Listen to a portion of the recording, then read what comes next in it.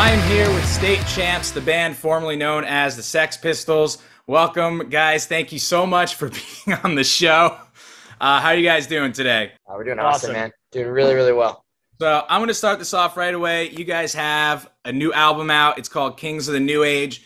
I have been seeing this album everywhere. I'm used to when I walk into Target seeing Mariah Carey and Bruce Springsteen on the screen, but you guys are front and center in the media section. How does it feel being a pop punk band, being in a major outlet like that, and they're actually promoting you? Feels great. Feels good to be on top, you know, and it's a really good. It might be like really your Kings. Yes.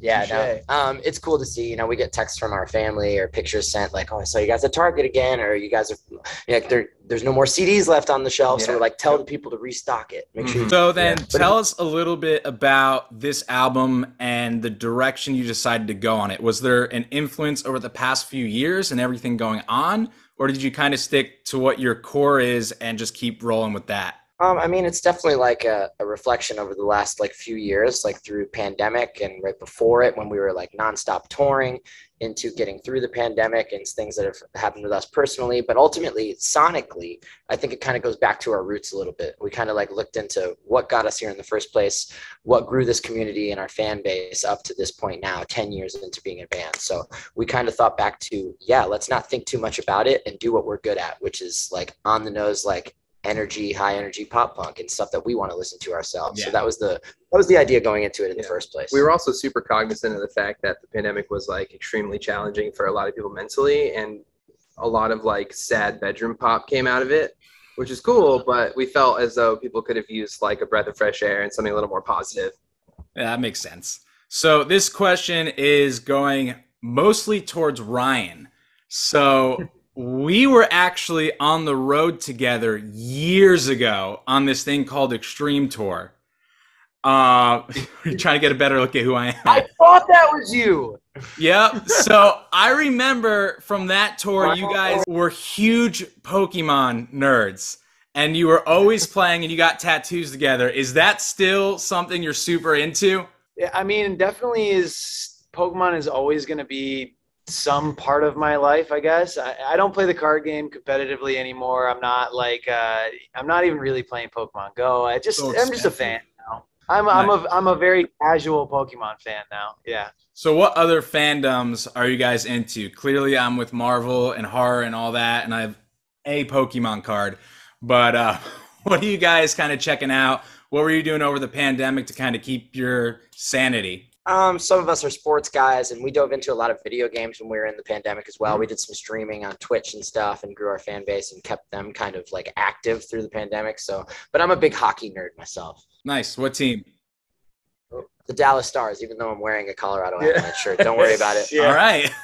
You're a Magic fan. Yeah, I love Magic the Gathering. I've actually played a decent amount over the pandemic with my family and like my brothers and stuff when we could. And so I do love that quite a bit. That and motocross. That's my Magic card right there. I was never that good. I'm definitely a casual player, but when they came out with like that Godzilla version of everything over the pandemic, that was pretty cool. But yeah, that was my game that I spent way too much money on. Oh yeah, you can spend a ton. In my opinion, it's the best game ever created. So I'm with you on that one. We got one more guy, unless you hate everything. Well, you're pretty close for sure. I'm definitely a bit of a hater at times, but we're working on it. You like stuff. I like stuff. I like to play video games, of course. Who doesn't? But I actually spent a lot of time like building other skills because pandemic for me it kind of showed me how fast this can all go away. Oh yeah. So I started teaching myself how to code so I can like build web pages and stuff. It's nothing too crazy, but I can like do stuff like that now. So you're a crypto guy? No, not at all. All right. I think it's a cool theory, but I mean, it's interesting. On USD value, it's not gonna make anything Isn't crypto not cool anymore? It's just crashing. It's in a crash right now. Yeah. So you guys were just on Sad Summer. What do you guys have coming up? Maybe the end of this year or 2023. If you can't mention it, don't. But I'm sure people want to know where they can see you next and what else is going on. Well, we're not going to stop touring. We're always on the road. So check the dates, check your city. And we haven't been able to do a new album, Kings of the New Age headline tour yet. So that's what's going to be next for us. And we'll see you guys all over the US. And if we haven't come to your city, if you live anywhere in the world, hopefully we'll be there soon. Yeah. Nice. One more thing, and I completely just forgot what I was going to say. Nice. Oh, if you could, taking out all the bands that you've already toured with, so there's no competition, so to speak. If you could tour with any band, dead, alive, old, new, who would it be? Go first. Band. We're talking band, or we're talking artist. That could be band, artist, singer, songwriter.